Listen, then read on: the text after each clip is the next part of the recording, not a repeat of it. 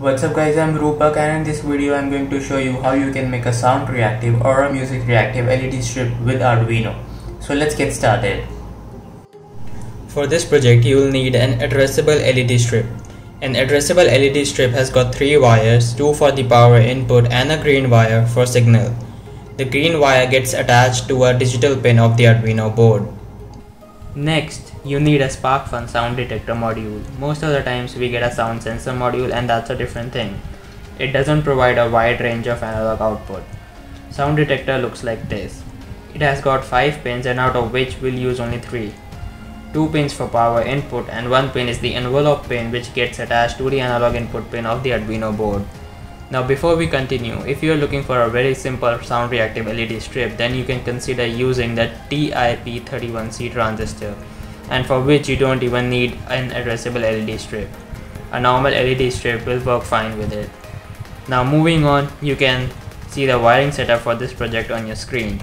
The signal pin of the addressable LED strip goes to the digital pin 3 of the Arduino board, and the envelope pin of the sound detector module goes to the analog pin 0 of the Arduino board.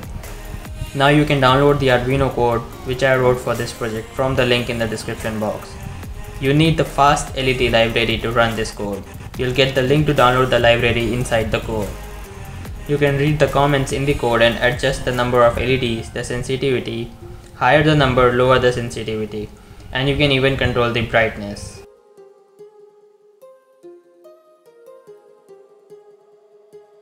Four different styles of functions are written in the code. I'll show you all of them one by one. Just uncomment the function that you want to use and upload the code. After uploading the code, place a speaker near the sound detector and play some audio.